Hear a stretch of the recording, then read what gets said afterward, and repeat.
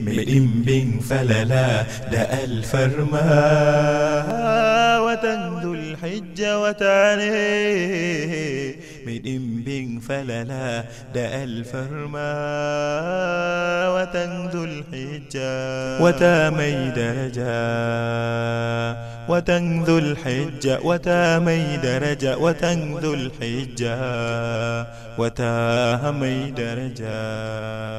masu kallon Afirka TV 3 a ina faɗin duniya, assalamu alaikum wa rahmatullahi wa barakatuhu. Barkanku da wannan lokaci, barkanku da sake saduwa da mu a cikin shirinmu na fatawoyin aikin hajji. Fatawoyin hajji shiri ne da yake tattaro mai kallo fatawoyi da ake tambayan malamai da dama a faɗin duniya akan yadda ake aikin hajji ingantacce, ko dai tambayan malam yaushe ake gabatar da ibada kaza, ko kuma malam ni ne na gabatar da kaza kafin kaza, to miye hukunci na malam ina sai in yi aikin hajji amma ga kaza ga kaza, shin aikin hajjin nan ya wajaba a kaina ko bai wajaba ba? Wa'annan da ma makamantansu a cikin tambayoyi su ne muke gabatarwa malamai a cikin wannan shiri na fatawoyin aikin hajji.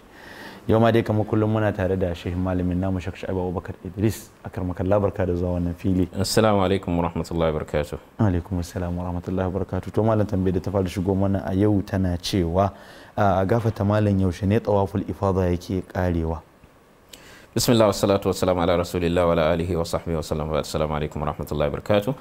Muna wa Allah godiya da ya bamu daman sake haduwa wannan fili na fatawoyin aikin hajji. Wadda muna roƙon Allah ta'ala ya datar da mu a cikin abin da zamu faɗa mu faɗi daidai, abin da muka yi kuskure ya yafe mana. To da shi tawaful ifada rukuni ne cikin rukunin aikin hajji wanda yana farawa ranar 10 ga wata ko bai da lokacin karewa. Dukkan shekara mutum zai iya yi, sai dai malamai sun yi sabani wajen jinkirta shi sama da wato har kwana 3 na ayyamin tashrik ko kuma bayan fitan wata Dhul-Hajji. Shin akwai wani abin da yake wajaba akan mutum na jini saboda wannan jinkiri ko babu? Kuma dai al'asr cewa bai da lokacin karewa, sai dai abin da mutum ya kamata ya yi la'akari da shi a nan fa, in bai yi wannan dawafi ba har yanzu bai yi tahalluli kamil ba, wato akwai sauran abin da yake a kansa. Musamman malikiya sun kan ma tsananta a kai cewa idan mutum bai yi wannan dawafin ba ba zai shafi turare ba, ba zai ci abin farauta ko ya yi farauta ba, sannan kuma ba zai kusanci iyalinsa ba. Saboda haka bai da lokacin karewa. Allah ya saka da alheri. Wannan cewa yake yi ana fara tawafi da a wajen Hajarul Aswad. Idan aka zo gama dawafi nan ma da shi ne ake lissafin cewa an yi shauɗi, sannan kuma za a rufe da kabbara ne kamar yadda ake farawa da ambaton Allah. Haka ne, wato shi dawafi kamar yadda ya faɗa ana fara shi ne a Hajarul Aswad, wanda shi ma dawafi rukuni ne cikin rukunin aikin hajji, wanda muna da nau'i guda 3 na dawafi. Akwai tawaful qudum wanda mun yi bayani a lokacin da muka yi bayani akan nau'uka na aikin hajji. Akwai tawaful ifada, shine dawafi na aikin hajji, wanda akwai kuma tawaful umra ga wanda yake tamattu'i kenan. Sai kuma tawaf alwada, wato tawafi na bankwana lokacin da mutum zai biyar garin Makka. To wannan la shakka dawafi akan fara shi a daidai saitin Hajarul Aswad. Imma mutum ya fara sumbatan Hajarul Aswad, daga nan ya fara dawafinsa bismillah da kabbara, ko kuma ya taba da hannunsa ya sumbata. In kana malikiya suna ce ba sumbata zai yi ba, sai dai ya ɗora a bakinsa kawai. Amma hadisai nassi ya zo cewa sumbata ake yi, ko ya taba da wani abu ya sumbaci abin, ko kuma idan duk haka bai samu ba, daga nesa yi ishara, kabbara, ya fara dawafinsa, wanda ɗakin Ka'aba yana hannunsa na hagu. Zai zagayo nan inda ya fara, nan zai ƙare kenan, sai kuma ya sake wata kabbara ya ci gaba. Kenan kabbaran farko ne, ba a ƙarshe take ba, saboda ka babu wani kabbara a ƙarshe. Bisa dai wannan tambaya din, babu wata kabbara a ƙarshe. Saboda ka da ka gama shi kenan sai mutum ya je ya yi sallah, wato raka'ata ne, raka'ata at-tawaf bayan maqamu Ibrahim. Wannan shi ne. To malam, wannan cewa take mace ce ta yi sauran ayyukanta na hajji kafin ta zo ga tawaful ifada sai jini ya zo mata. Ta ci gaba da zama a garin Makka har lokacin da jirgin su zai koma ƙasar da ta fito, sannan ba ta da iko ko damar ci gaba da zama a cikin makka zuwa lokacin da jini zai tafi, sannan tana tunanin in ba sa abu zai wuya ta sake shigowa ƙasar saudiya ma a karo na gaba a rayuwarta. Malam ya kamata a ce mai irin wannan hali ta yi? To bismillah wassalatu wassalamu ala rasulillah. Asali mai jini ba za ta yi dawafi ba. Wannan shine hadisin da ya tabbatar da wannan hukunci ne da nassi ya zo a kansa kuma akan wannan gaba din. Hadisin Aisha da tabbata Bukhari da Muslim, lokacin da ta yi jini annabin Allah ya ce ta yi dukkan abin da alhaji yake yi na ayyukan aikin haji, sai dai kar ta yi dawafi. Me za ta yi idan haka ya faru da ita? Jiranta za a yi. Dalili kuma shi ma har yanzu hadisin Aisha, kisan Safiya bintu Huyay, lokacin da annabin Allah ya kammala aikin hajji jini ya zo mata, aka cewa annabin Allah ta yi jini, sai annabin Allah ya ce aqra halqa ahabisa tunahi, shin tsare mu za ta yi mu jira ta sai ta jinin ya dauke ta yi dawafi mu tafi? Sai ka ce ai ta riga ta yi dawafin aikin hajji. Saboda haka wannan shine asali, wanda kuma kamata ya dukkan hukumomi ko kuma wakilai ko kuma ce agent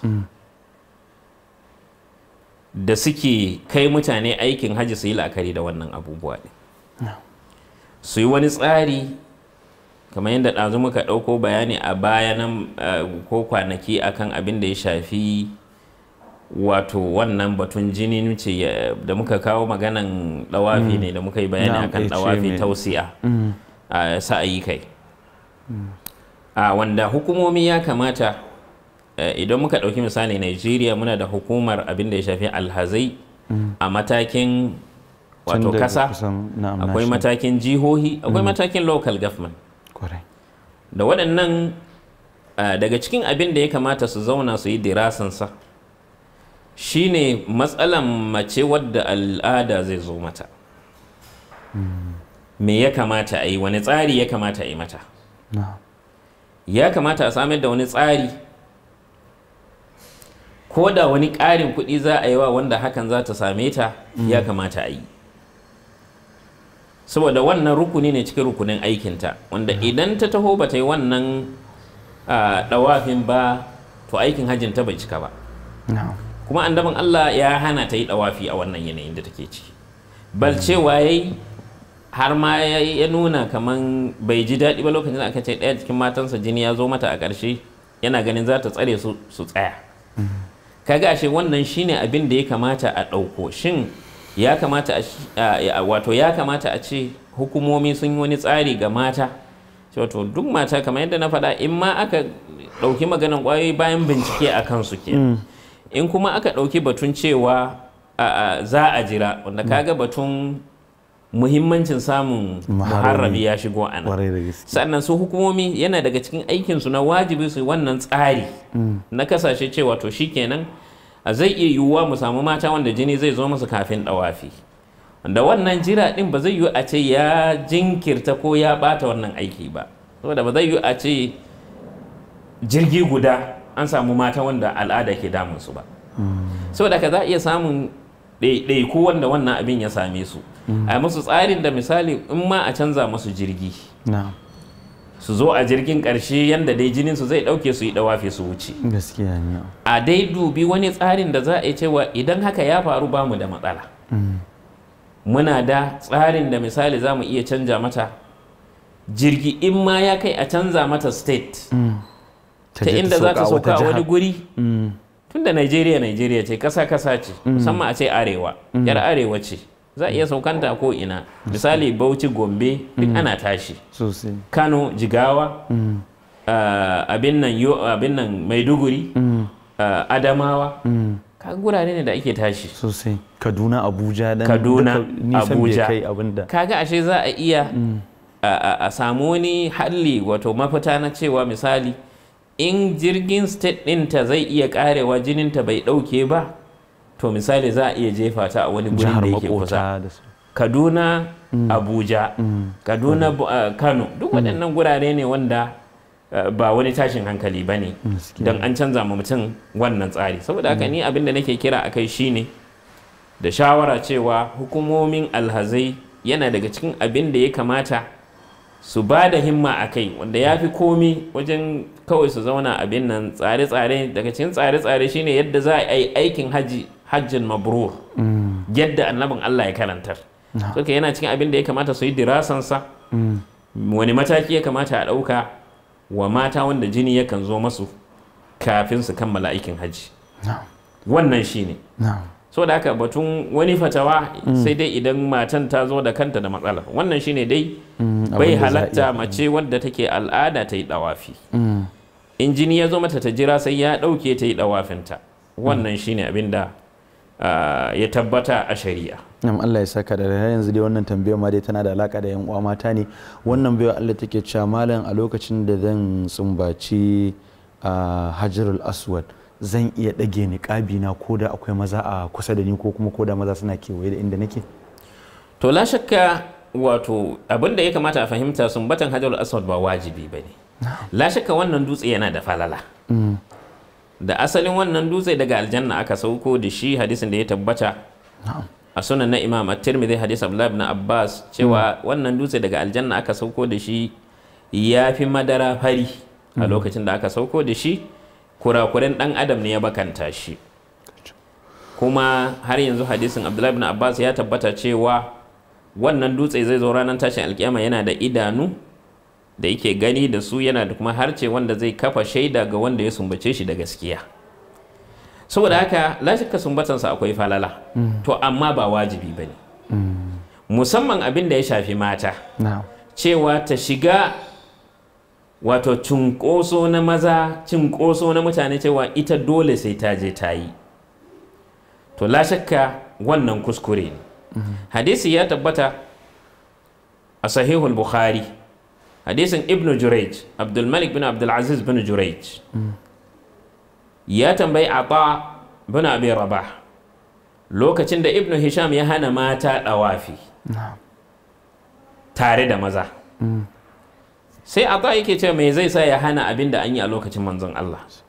Shine Ibn Jurayj yake mamaki, ya aka yi maza da mata suke haɗuwa su yi dawafi? Yace a ba su haɗuwa, ba su cakuɗuwa. Sai ce to ya suke yi? Yace sukan fito ne lokacin da cunkoso ya rigu kamar daddare. Aisha radiyallahu anha takan fito ta yi dawafi, amma sukan yi dawafi gefen maza, nesa da maza, ba sa cakuɗuwa da maza.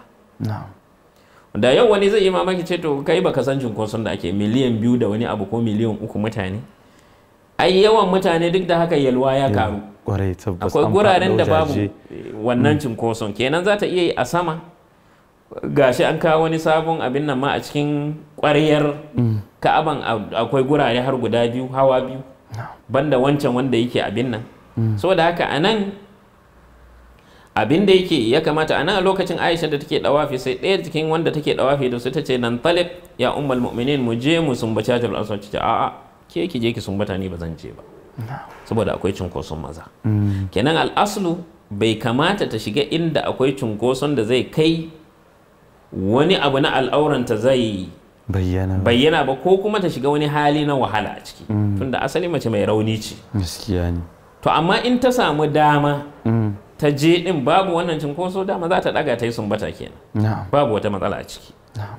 Amma dai aslu ga yadda abin ya kamata ya kasance. Wannan shine wallahu ta'ala. Kuma Allah ya saka da alheri. Malonin cewa yake yi, na manta ne na saka alkyabba da mantuwa kafin in yi aski, amma lokacin na riga na yi jifa, na yi jamratul aqaba kubura.